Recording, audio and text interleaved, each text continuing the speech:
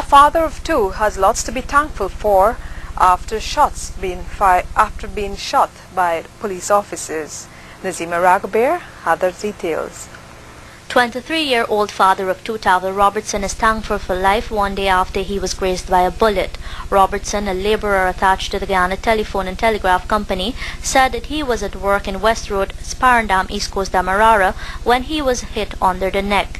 He said that at the time he was standing bracing a ladder for a technician. Robertson said that he remembers hearing gunshots. There were the two police officers had two SLR in the hand. Went firing down the road. But the guy that was firing at, he didn't have anything in his hand. So the guy was running and they continued firing, and one of the bullet hit and hit my throat, just scratchy. One in the ladder we work with, and also brush at the side of the vehicle, but they don't really go in the vehicle. Just Robertson fell to the ground after hitting the right side of his face on the nearby GT&T vehicle. The technician picked Robertson and took him to the public road.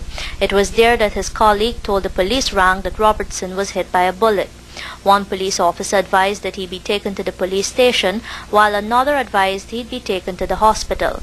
It was at the Georgetown Public Hospital that Robertson met a police inspector.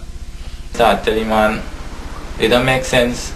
If I've been dead, where to tell me family, he trying to tell me that out, don't matter. So I want to know if I been dead now, if you got to watch me do that in the eye and tell them that I kill a father by police just gun them down just so.